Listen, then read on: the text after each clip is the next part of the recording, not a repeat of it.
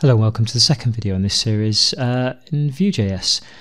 So last video then we had this little web app here which doesn't do very much. We just reflect the text that we're typing.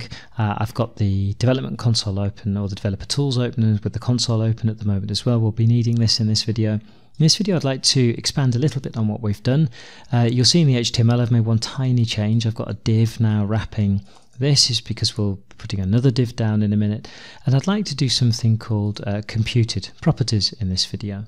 So here we've got our Vue app, our element we're attached to, the data part of our Vue app, and here I want to add something new called computed. And what computed is computed properties. So a property is something just like some text, so something which can hold some information, and we can also change. What we want to do, instead of actually declaring it and setting it using vModel in this way, we're actually going to compute it, so calculate it from some other values. And the syntax to do this is the same as when we declare a property like some text or something. So I'm going to make a new one called putHello. And what I need to do is declare an anonymous function, and this anonymous function will be executed every time I ask for putHello, and whatever is returned by this function will be represented by putHello inside the HTML. So for example, if I just return here from putHello, let's say, I mean it's a very stupid example, let's just do that, then whenever I ask in the front end, in the web page, for the property putHello, this is what I'll get. So if I just take this div then inside the index.html and then take putHello and drop that here, in the actual web page on the front end then, just do a quick refresh and clear the cache, you can see that I get from putHello here. It's behaving exactly as a normal property as I did with some text, except this time it's pre-calculated. But this isn't really doing anything, so we could make this an expression. So let's say I want this to be true if some text is hello, otherwise false. So I can say return and then say some text is equal to hello. That'll evaluate, unless it's hello with a capital H, that'll evaluate to false, otherwise it'll evaluate to true. Now when I go back to my site here, I'll actually get an error, a load of red text. It's telling me that some text is not defined. And why is it telling me that some text is not defined? Well, it's because here I'm saying the global variable some text I'm trying to reference here. But it's not. Some text is actually a property of my Vue application.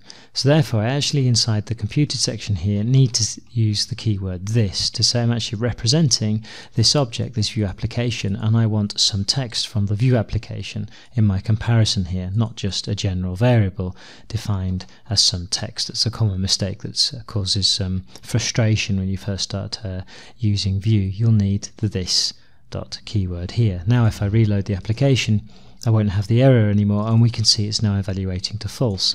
If I now change this and evaluate, it evaluates to true when I put hello in with a capital H. If I put it with the lower h, it still evaluates to false. And that's how computed properties are used. We can extend this slightly, and we can show you something else very quickly that we'll be using inside our application, and that is I don't want to see the result of putHello. I don't want to see this div unless hello is true. So what I can do here, I've actually got two options I can use, but they're subtly different. I can use vif and say that only show if putHello is true, so vf and putHello like so, and now we'll only see this div if putHello is evaluated to true. So if I refresh this, now I don't see anything, and when this is changed to hello, now I see true. Very good. There's one interesting thing I want to show you preparing the next option about this. If I go into the elements and look what's been pre-rendered or is already inside the DOM, we'll see that I've got the I need a beer here and the input, and then I've not got anything else, which is correct, you might say. And then if I change this to hello, then we get our new div with the true rendered inside, which you can see in the elements here, just as expected. And then if I remove the O, then that disappears. There's another way of doing these things in Vue, and that's instead of using vif, you can use vshow. And now if I save that and go back and reload the application, I get exactly the same result. I put hello and I get a true. Otherwise I get nothing there at all. But the result isn't actually exactly the same. There's a subtle difference. If I look at the app now where it's false, so it's not showing, and actually look at what's been generated in the DOM, we can see that we've already got the div with false. It's just that the display has been set to none. And if I go to put the hello in there, and with a capital H as well, you can see that now the display none has been removed from the div, and we've got the true. So the difference is when you use vShow, whatever you put vShow inside will be onto, in terms of an element, will be pre-rendered in the DOM. And again, depending on how you want your application to work, it might be better performance to pre-render, or it might be better not to pre-render, depending on what you're showing or hiding. Often you use vShow when you've got something you're very often going to be showing and hiding, and when it's not so often you might use vIf. So there's a subtle difference between the two of those. And just before I go, I want to go back to the computed. One thing, if you're familiar with programming in general or JavaScript or something, you might be saying is, okay, we've got a computed property here, but later on we'll be responding to functions when we click buttons and things like that. So why would we use a computed property in this way? Why wouldn't we just have a method as part of this object, or a function that we call? And there's another subtle reason here that's to do with performance. If you really want to go into the detail on VueJS.org, I'm on the guide here, /computed.html. You can find the guides down the left-hand side. And just down the page here, there's the explanation of this, which is here, is that computed properties are cached, and then they only change or relaunch the code when one of the dependencies inside that code changes. Otherwise, it doesn't re-execute the code inside the function block.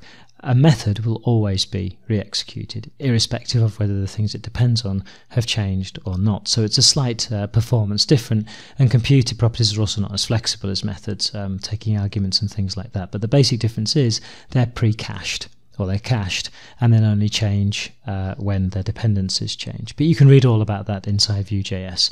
But for now, it's just simple enough to know that we execute an anonymous function, and what we've actually got is a value that we use as a property inside the data, but we actually just compute that from some other values. So I hope that's made some sense. In the next video, we'll take a quick look at methods, and then we're going to get on in the one after that into actually sticking some buttons and things on the screen with Vuetify and starting to build the actual application. So thanks very much for watching. Questions, comments as always underneath the video.